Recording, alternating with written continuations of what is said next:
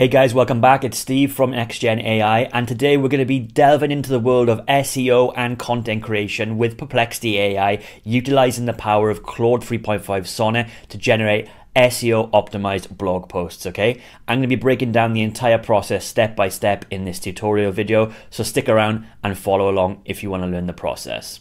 So the first thing you're going to want to do inside Perplexity AI is to actually change your model to Claude 3.5 Sonnet if it's not already done. So go to settings and you can do that here.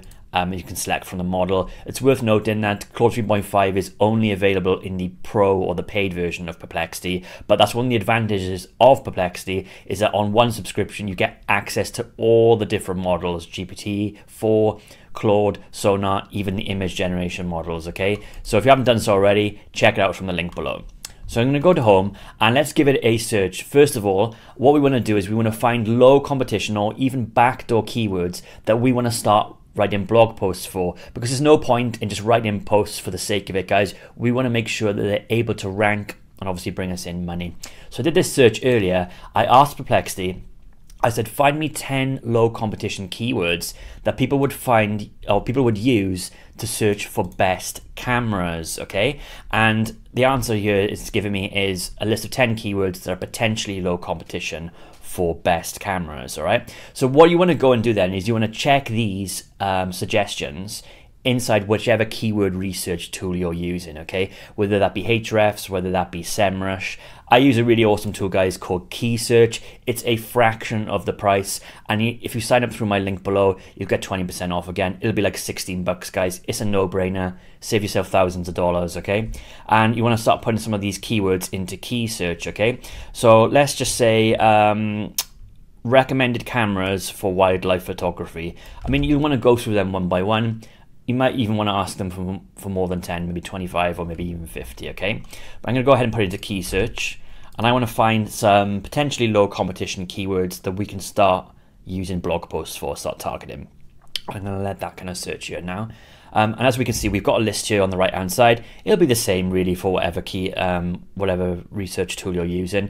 And as we can see, we want to particularly be targeting, especially if you're a new blog, scores of 35 and under, anything that's in the green.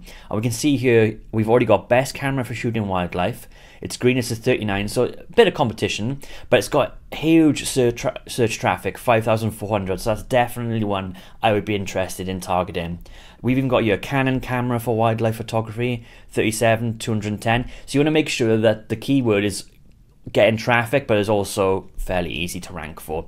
And the easiest way to do this is to go through each of the keyword suggestions one by one and then export the CSV. You can then upload the CSV to a Google Sheet, and then you can just simply sort it via competition, okay? And that way it's very, very easy to see, and you can do that step by step for each keyword, okay? So that's kind of how I do that then. Once you've got your list of seed keywords that you want to target, let's say 20 to 50 keywords, we can start going ahead and using Claude 3.5 Sonnet inside Perplexity to generate SEO optimized blog posts using a custom prompt, okay? So what we're going to do now is we're going to use my custom prompt, okay? I've given it a little bit of SEO optimization there. This is a simple prompt. I do have much more advanced prompts with several different steps, including outlines, etc. If you want to grab all those, please do sign up to the NextGen AI newsletter in the link below. I've given away all my prompts. I can give away everything each week. I promise I won't spam you.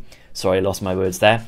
And yeah, you'll get absolutely everything. But I'm going to go copy and paste my custom prompt, and then I'm going to use this article as the information the prompt is referring to, okay? And what it's going to do is going to give us an SEO optimized blog post back using Claude based on the prompt I've given it, and then using this information as an article, okay? So it's come up with, and I did this search earlier because, as always, when you're recording live, stuff never goes right. Best camera of 2004, and this is the keyword that we're targeting, okay? So it's a really difficult keyword to rank for, best camera of 2024, but I just want to give you an overview of exactly what it's going to do. So it's going to use this information here, the answer it's given us, to create a blog post, right? And we can see here with my custom prompt, and it's gone ahead and created this article here, right? The best cameras of 2024 ultimate guide to choosing your perfect camera. Okay, we've got the introduction, we can see all the H2s, etc. It's doing a comparison, and inside my prompt I asked it for some extra things. For example, I asked for a table, I asked for frequently asked questions, I asked for a comparison, and we can see here Claude has given us absolutely everything I've asked for. Okay, comparison table, factors to consider, even a frequently asked questions, and also a conclusion. Okay, so this is really, really awesome, right? And you know, rather than coming up with the conclusion yourself, you can let Claude kind of choose for you, and then you can go ahead and edit it how you want. So to me, on the face of it, this looks really, really good. And if you want to improve the SEO score of this further, you can go ahead and paste this into a content editor such as Surfer or Neuron Writer, and you can start to really max out that SEO score. You should be getting a good score out of the box with whichever custom prompt you're using, even if it's mine, but there's definitely things you can do to improve that. Okay, so what we've done here with Perplexity is we've used it in combination with a keyword research tool to find low competition keywords we want to target, and then we're using Perplexity's answer engine to rewrite into SEO optimized blog posts. So keywords to blog posts using articles on Perplexity. Okay guys, that's really, really easy. And there's actually a way we can automate this entire process, basically create a content creation engine to have combine these tools together through automation to keep on pumping out these blog posts, right? If you want me to do a separate video on how to set that up, let me know in the comments below. Be a much longer video, of course, but once it's set up, you've got your own kind of conveyor belt of content creation, keyword research, blog posts, etc. I mean, these tools are just incredible, guys. Imagine if we had these a few years ago, yeah, how easy everything would have been. But yeah, like I say, you've got something which I'm happy with out of the box here, and you can go ahead and, you know, SEO optimize that even further. So there's one extra cool thing I wanted to show you, and that's how to create kind of charts or diagrams or images based on the info you provided. So I simply asked Perplexity a follow-up question, create a chart on the info I provided. I should have said from the info, okay? And as we can see, it's giving me a comparison chart here of different cameras it's recommended, resolutions, video reses, and key features, etc. Okay, I have had, to be honest with you, much better results with this on other articles. It's giving me, you know, diagrams and pie charts and things like that. But again, what I asked it was extremely simple. Okay, you can do a much better prompt than that in your own time, or you can even iterate on it and, you know, give it extra information. But again, you know, you can get as much out of this as you put in, right? If you want images, you can get images, charts, you can get charts, anything to kind of support your article and make it more appealing to the reader. We can even ask Perplexity to search us videos and things like that, relevant related links, so we can go ahead and put into our articles. But again, you know, you get out of this what you put into it, all right? So hopefully you can understand that process.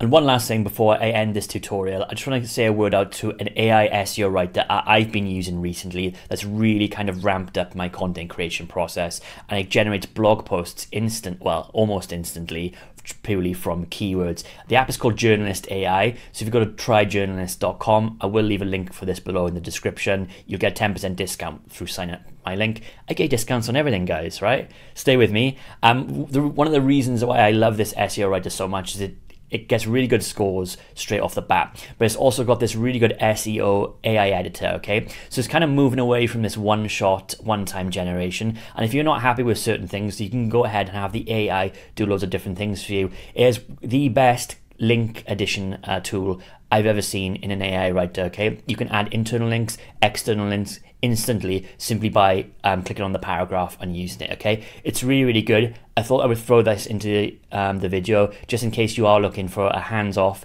AI SEO writer. You can do a lot worse than Journalist AI, okay? Check it out from the link below.